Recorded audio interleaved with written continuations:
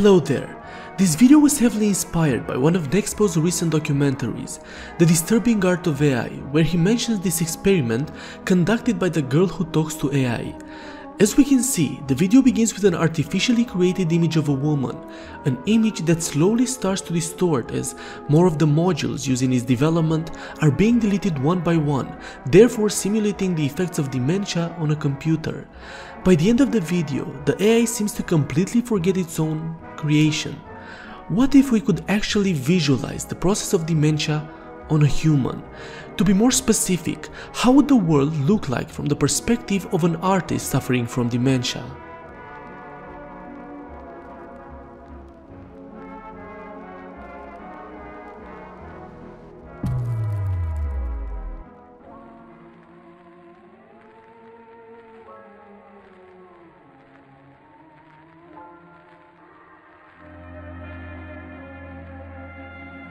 In the 1950s, Oscar Jeniger, psychiatrist at the University of California, selected about 200 artists whom he administered LSD and other similar substances in order to see how an altered mind would affect their creative process.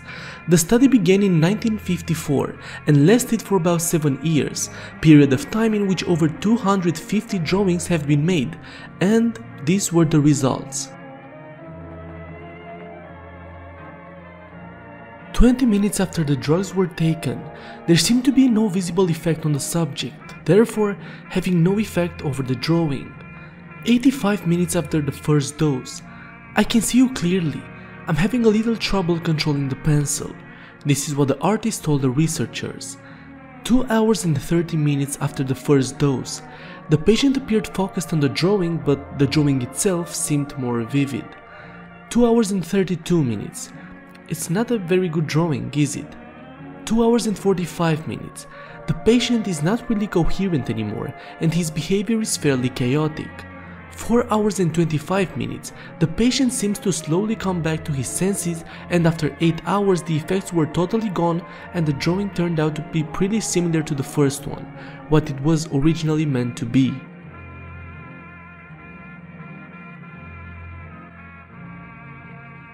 It's incredible how the same substances that alter the functionalities of the brain can have an equally great effect on the art created by the patient, or better said, a great influence over the capabilities of an artist to lay down thoughts on a canvas.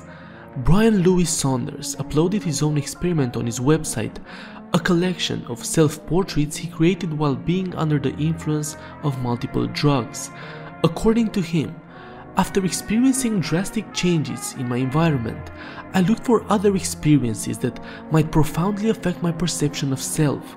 So I came up with another experiment, where every day I took a different drug or intoxicant and drew myself under the influence.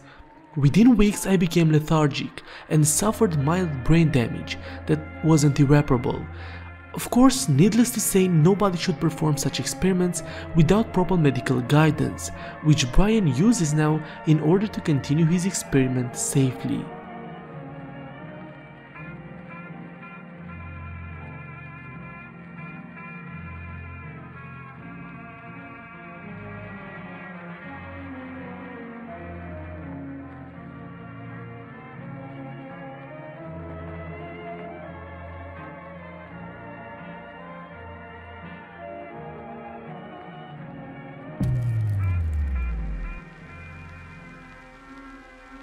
As for Brian, he was lucky that the brain damage could be reversed, which is usually not the case for many people who become victims of dementia or Alzheimer's disease unwillingly.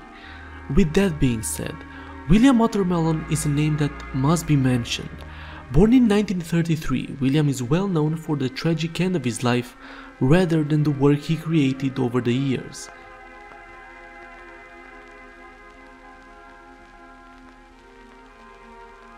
There were many series he published during his lifetime as a painter, such as the mythological, the cantos, the mummers, the war, the nudes, and lastly, the conversation pieces, a collection of paintings illustrating his home life, a life he shared with his wife Patricia, a peaceful and happy ambient that would sadly come to pass. Patricia was able to see changes in the conversation pieces that led her to believe something was wrong with William.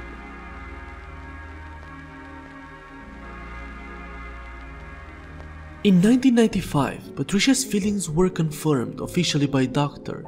There was something wrong with William. He was diagnosed with Alzheimer's. Once William heard the news, he created this painting entitled Blue Skies, depicting himself alone, sad, holding on to a table as if not to fall through the open ceiling window into nothingness, emptiness.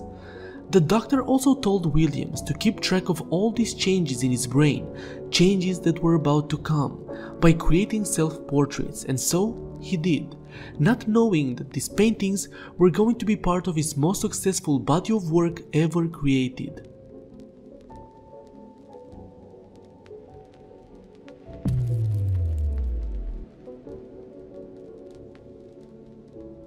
These are chronologically the paintings created from that point forward. William is depicting himself as being indulged in sadness. The colors appear to slowly disappear out of sight. They become darker, heavier, as if to illustrate the last bit of hope fading away.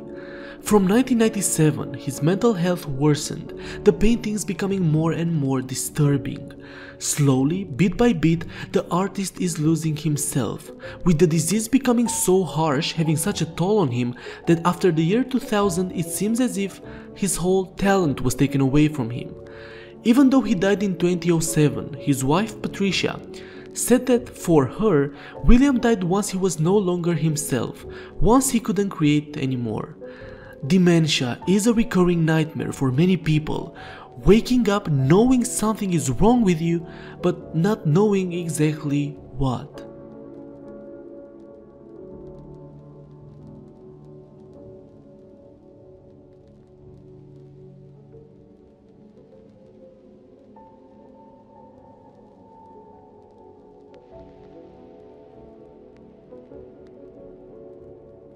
The background music you heard from the very beginning of this video is also related to this subject.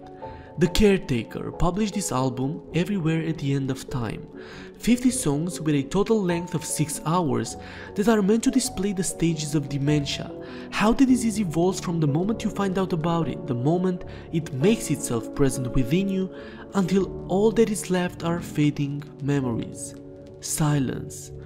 Even though you've probably heard most of today's episode stories on other channels, I would like to end this video with the same quote that the Caretaker used on his website. The advantage of a bad memory is that one enjoys several times the same good things for the first time. Thanks for watching.